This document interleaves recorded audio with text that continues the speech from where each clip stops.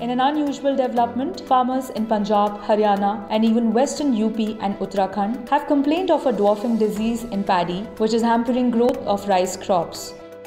Many farmers are reporting stunting or dwarfing of plants within 30 to 35 days after transplanting or direct seeding of rice. In June this year, the process of rice plantation, starting with seeding, saw all plants register a uniform growth, but gradually some stopped growing while others continued to grow.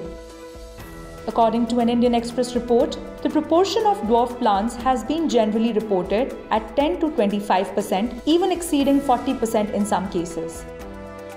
Agricultural scientists initially attributed it to the zinc deficiency, but later noted that mystery cause behind dwarfing is the brown plant hopper, an insect pest that sucks sap from the stems and leaves of rice plants. Preliminary findings also indicate phytoreovirus or rice grassy plant virus as the infection source.